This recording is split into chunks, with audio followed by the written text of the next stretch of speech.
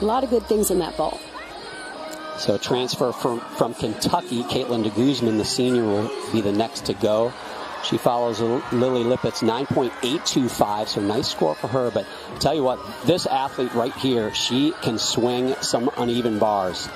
And I want to draw your attention to her toes. She has beautiful toe point. Unfortunately, she was short on that first cast. But look how she kept the legs straight and toes perfectly pointed throughout the most difficult skill in her routine. She's just a little bit rushed on those handstands. Nice double layout. Love the landing. I did see her legs separate a little on the double layout, but I'm also very distracted by nice straight-legged, beautiful toe point. That is just exemplary in terms of the toe point. And see those legs go out to the side. And Rebecca Wells, a 9.775 in the leadoff spot. Again, tie competition after one rotation, and you just got the feeling it's going to be close right down to the wire. She'll open with a blind change out of this giant. It's a half turn on the high bar.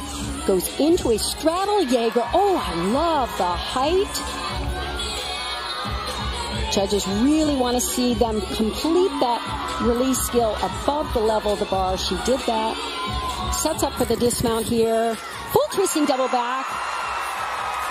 And holds on to the landing as long as they can bring those heels together before they hit that finish position, which now, for the first time, they have to hold that finish position. So she shows the handstand. Notice the sway in the back, though. She was a little bit over vertical, past vertical, and arched her back. But that release skill